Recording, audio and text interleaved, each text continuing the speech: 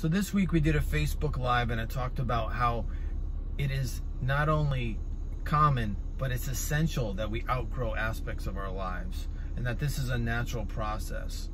And I talked about my daughter, Athena, who's got this lovey, and it's a blanket about this big, and it has a pink satin edge to it. And the inside it was this like kind of gauzy material. And she's had this for so many years that the inside is gone. So it's just a big pink piece of satin, and she holds on to it, she puts it around her neck.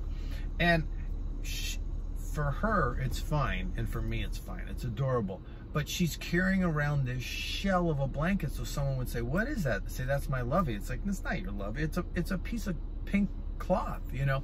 But for her, it represents her lovey.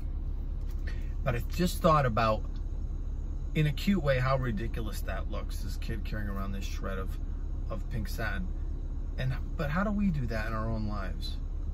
How do you carry around things that are just, if you could actually see them for what they are just shells of what they used to be, or they were shells of what you hoped they would be.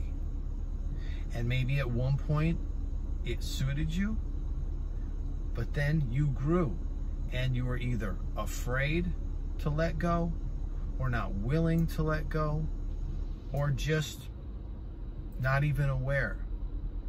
It is natural to outgrow things. And you see this with kids, they outgrow their shoes. Imagine making your kids stuff their foot into a shoe that's too small.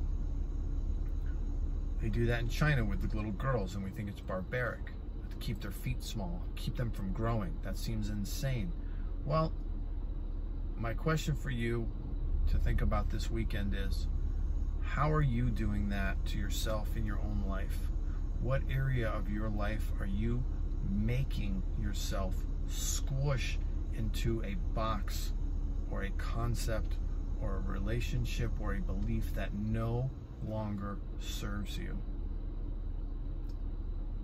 And what kind of pain is that causing? What kind of distress is that causing? And how is that preventing you from living the life that you're really meant to live? So just something to think about. And all of this is just information. It's never an indictment. There's never any blame attached to it. It's just information to help us make conscious decisions and choices that are in alignment with the greatest, highest good for ourselves and everyone else around us. Have a good weekend.